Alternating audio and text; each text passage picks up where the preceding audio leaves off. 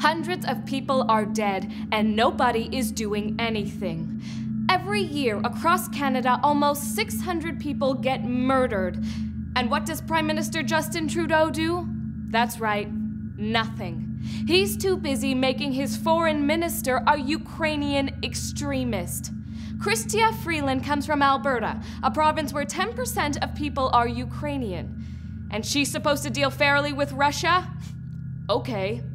Not only does she support the Ukrainian rebels like I assume ISIS does, but she also used to work for the mainstream media and now works for the government of a mainstream country.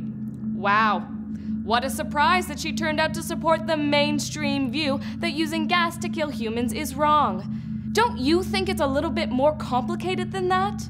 Of course you do, because you're smart enough to trust an alternative media source, even though you've never heard of it before and aren't sure where it gets its funding from. Which is why you also think it's a little hypocritical for the leader of Canada, where the crime of murder still happens, to criticize the human rights record of Russia, where nobody is murdered, they just never existed. This is Beaverton Russia Times. I'm Miriam Nasri saying, questioning.